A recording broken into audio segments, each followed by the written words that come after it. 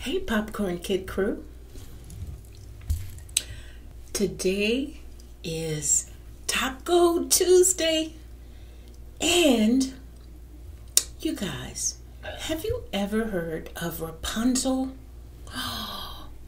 Rapunzel is a really interesting story about a mean old lady taking a wonderful couple's little baby girl because they were hungry.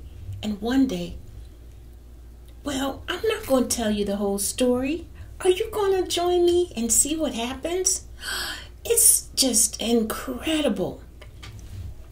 But you know what? The ending is going to be good, especially for you. Hey, you guys, did you tell yourself that you are the greatest today?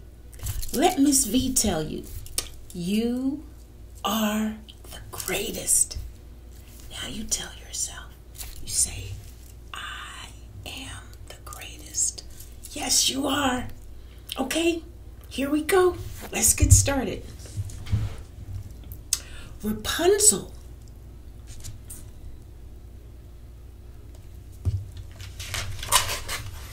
Ooh, you guys, I'm not going to start over. I'm going to start right now. Do you mind? Here we go. Rapunzel. Once upon a time, a young couple lived in a cottage besides a stone wall. They were very poor, but very happy because the woman was expecting a baby. On the other side of the wall lived an old witch, and the witch grew many herbs and vegetables in her garden, and she kept most of them for herself. One day the couple had only a few potatoes to eat for their supper.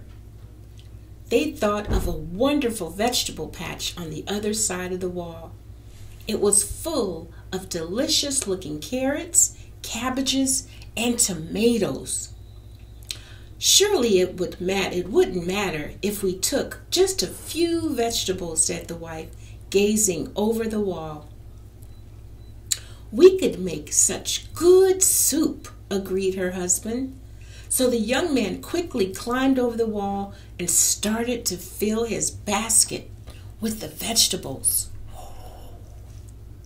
Suddenly, he heard an angry voice. How dare you steal my vegetables? It was the witch. Please don't hurt me, begged the young man. My wife is going to have a baby soon. You may keep the vegetables and your life, she croaked. But you must give me the baby when it's born. Terrified, the man had to agree. Months later, the woman gave birth to a baby girl. Immediately, the witch arrived and grabbed the child. Though the parents begged and cried, the cruel witch took the baby, and she named her Rapunzel. Years passed, and Rapunzel grew up to be a kind and beautiful girl. The witch was so afraid of losing her that she built a tall tower that had no doors and only one window. She planted thorn bushes all around it, and then she locked Rapunzel in the tower and never let her see anyone else. My, oh my. Here we are now on this. Here we are. Each day, Rapunzel brushed and combed her long golden locks. And each day the witch came to visit her, standing at the foot of the tower and calling out, Rapunzel, Rapunzel, let down your hair. Rapunzel hung her hair out the window, and the witch would climb up to sit and talk with her. But Rapunzel was very lonely. She longed to leave the tower and make friends on her own. Each day she sat at the window and sang sadly, hope I don't have to sing for you guys. I know you hope I don't have to sing either. One day a young prince rode by and heard beautiful singing coming from the witch's garden. He hid behind a thorn bush, hoping to see the singer. But instead he saw the witch. He watched as she stood below the tower and called, "Rapunzel, Rapunzel, let down your hair." The prince saw the cascade of golden hair fall from the window, and he watched the witch climb up. He waited until the witch climbed back down and the hair returned to her house. Rapunzel began to sing the song again. Enchanted by Rapunzel's lovely voice, the prince climbed over the wall and crept under the tower. "Rapunzel, Rapunzel, let down your hair," he called softly. Rapunzel let down her locks and the prince climbed up. Poor Rapunzel was terribly afraid. She had never seen anyone except the witch before. When the prince explained that he only wanted to be her friend, Rapunzel was delighted. From then on, the prince came to visit her every day. Each time he carefully waited until after the witch's visit before calling to Rapunzel to let down her hair. Months passed and Rapunzel and the prince fell in love.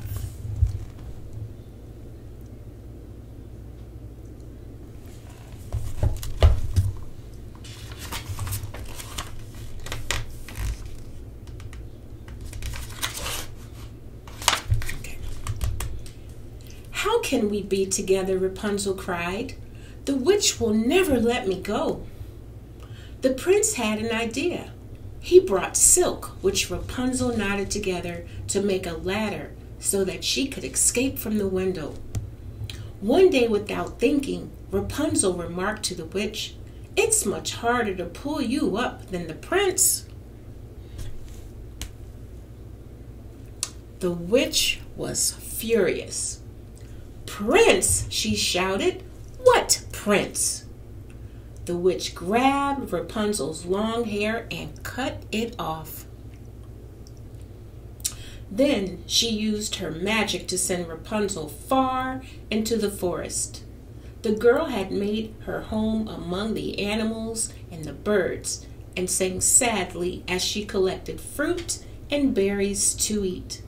Soon the prince came to the tower and called, "Rapunzel, Rapunzel, let down your hair." The witch held the golden hair out of the window, and the prince climbed up and into the tower.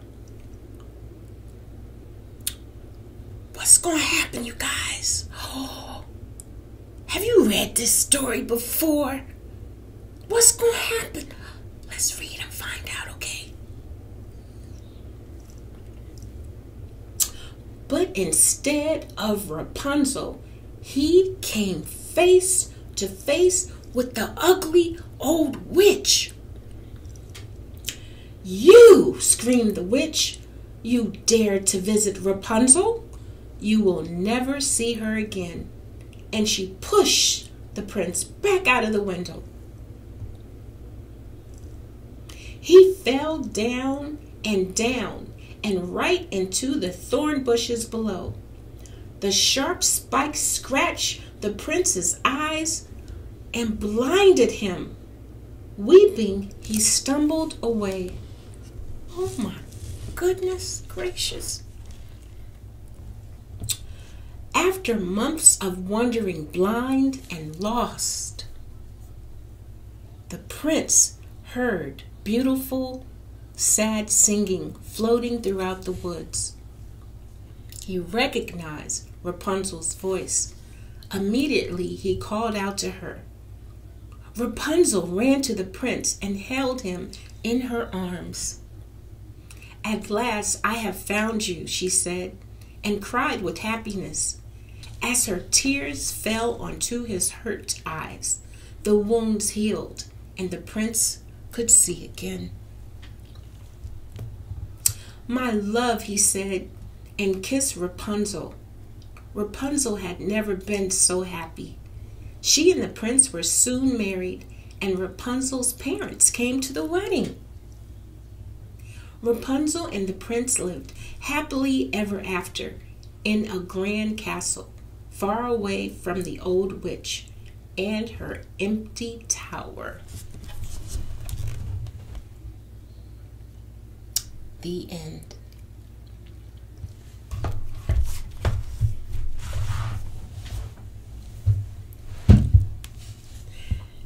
Have you guys wondered why Miss V is always sharing stories with happy endings? I share stories with happy endings because that's what I'd like for us all. I want us all to have happy endings. And this story, just as the other stories, has a happy ending. I want each and everybody to share some of your experiences with love. I want the children to make sure that you're loving your parents. Give your parents a hug and a kiss. You know, the time of year that's coming right now, the holidays are coming up. Your parents need a hug and a kiss. Tell your mom, your dad, your grandma, grandpa, auntie, uncle, cousins. Tell your family that you love them. Miss V loves you. And I want to send you a hug, a kiss, peace, and love. See you soon, guys. And may all of you have happy endings, beginnings, and all of the good things.